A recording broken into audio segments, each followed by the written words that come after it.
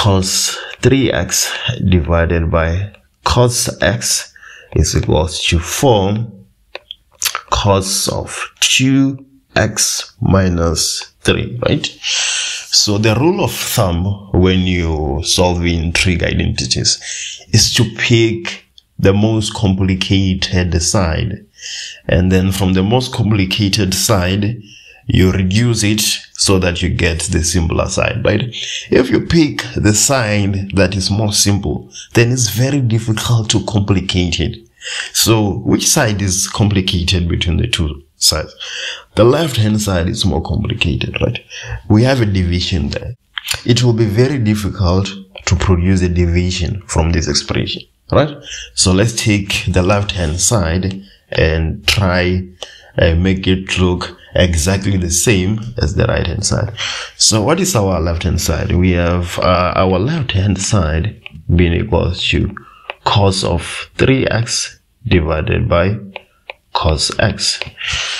But there's nothing special about cos of 3x. So there isn't so much manipulation we can do to cos of 3x. So instead, let's say cos of 2x plus x. And then we can divide all of that by cos of x. So now it should be clear that we can play around with cos of 2x plus x because we know that there's something special about that. We've already established what cos of a plus b is equals to.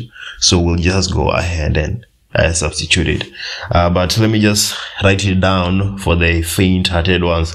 So we're basically saying cos of a plus b, right, is equals to cos of a cos of b minus sine of a sine of b, right?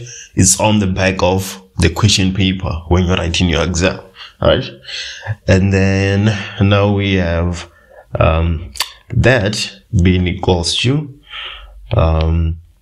cos of 2x cos of x minus sine of 2x sine of x, and then we divide everything by cos of x. But we know for the world that there's something special about cos of 2x, right? And then there's also something special about sine of 2x. But then let's not forget what we're trying to achieve. We have 4 cos square x. We have 4 cos of x squared minus 3, right? So let's break these terms, right? So we're gonna have cos of 2x cos x divided by cos of x, and then minus sine of 2x sine of x divided by cos of x. Check it out and tell me if it doesn't make sense. So let's move forward. This will be equals to, so let's change cos of 2x to sine, because on the other hand we have sine, right? And then on our solution there is no sine. So that sign has to disappear somewhere, somehow. So we know that cos of 2x will be equals to 1 minus sine of x squared, right? So we're gonna have 1 minus 2 sine of x squared multiplied by cos of x, everything divided by cos x. Cos x. I'm sure you can see now that the division is falling away, right? We've gotten rid of it on this side. And then minus sine of 2x multiplied by sine x divided by cos x. Let's change sine of 2x to something that has cos, so that the denominators can also cancel out, right?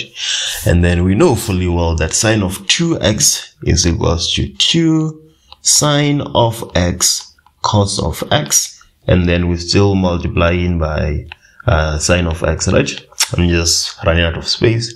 Everything divided by cos of x. So cos of x cancel out with cos of x.